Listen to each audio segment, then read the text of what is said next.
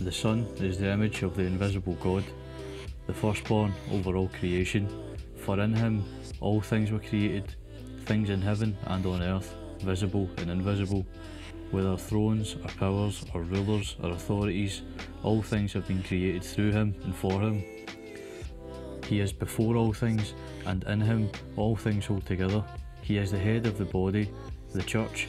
He is the beginning and the firstborn from among the dead, so that in everything he might have the supremacy.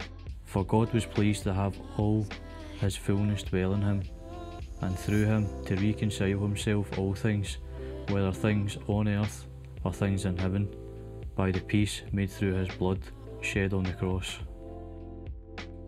All things have been created in Jesus and through Jesus and for Jesus.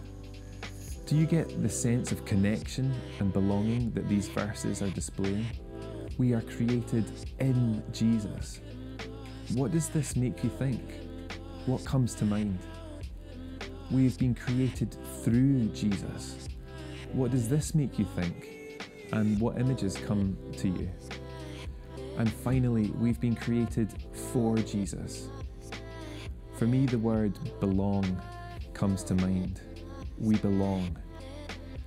And forgive me for making this all about us. These verses clearly say it is so much more than us.